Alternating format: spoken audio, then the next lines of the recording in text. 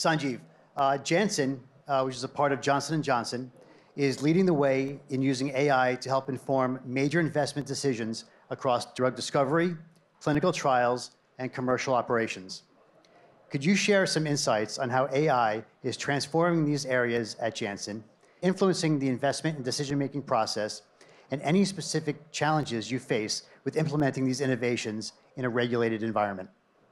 Great, Sandy. Thank you, and hello, everyone. Really good presentations today, really smart people. I was trying to absorb all the numbers that were coming at us here. So I work for Johnson & Johnson. I lead their data engineering and machine learning practice there. And in a nutshell, what we do is we build AI-based solutions for namely patients, our doctors, and our customers out there. And then I've worked for a bunch of life sciences companies in the past, so kind of know the journey that we have taken, especially in the AI and machine learning space. And the way we see this sort of evolving on the machine learning side is always sort of looking at from the patient lens first. So how the patient is sort of evolving, what the journeys are taking place for the patients, and then kind of layering in the what we call as the other two Ps, which is the providers, which is the doctors, and then also the payers, what's going on in the insurance space. So these three intersections are the most sort of common ones that we look at.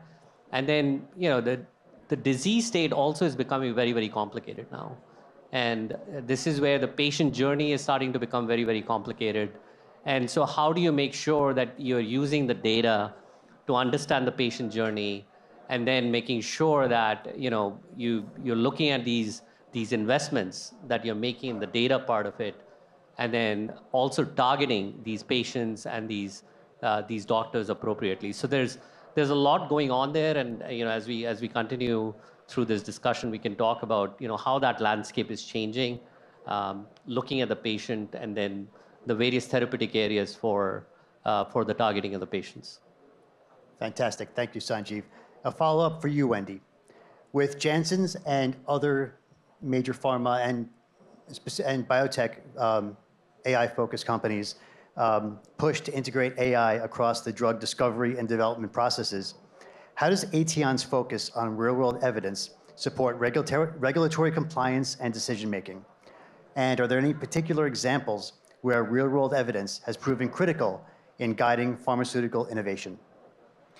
Sure. So there was a lot in that question, Sandy.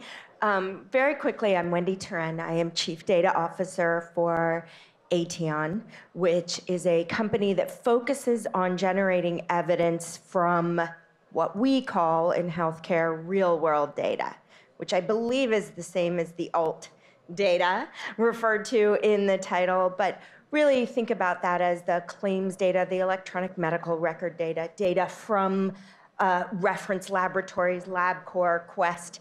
Anytime you as an individual touches the healthcare system, that information is recorded and accessible to be used for decision making.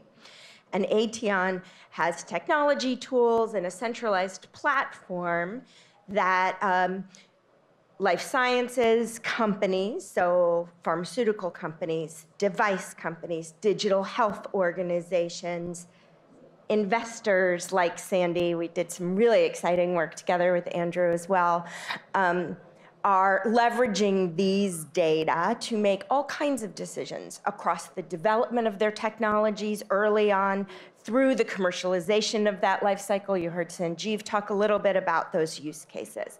So when we talk about the way that the regulators are starting to think about, we've been sitting in a place for about 5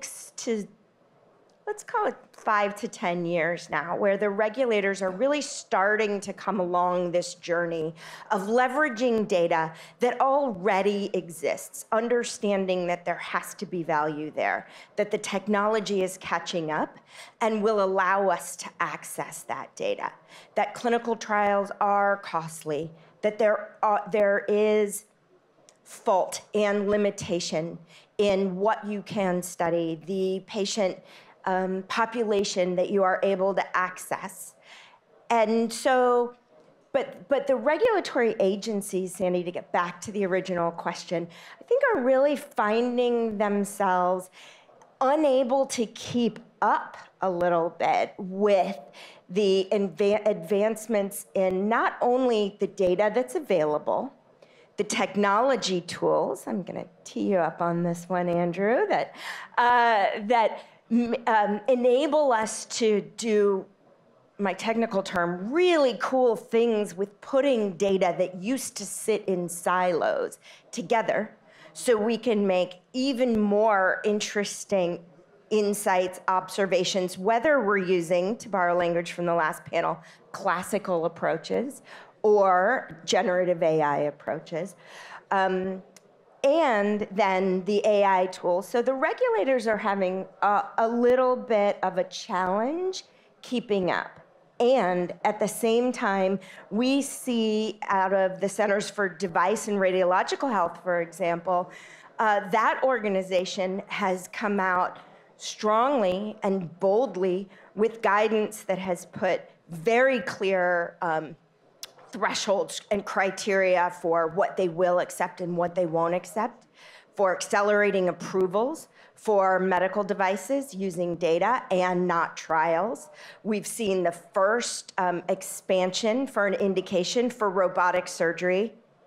Not for nothing, this is a device that's been used off-label for over a decade, but now the regulators are using the data to make the decisions. So lots of progress there. But I think that what's even more important is that the stakeholders that are going to drive commercialization and then value, and from what I've gathered in the couple hours that I've been here, the value is what this room is really interested in. The stakeholders that are really going to be in the position to drive value have been using this data for decades and are hungry to access it even more.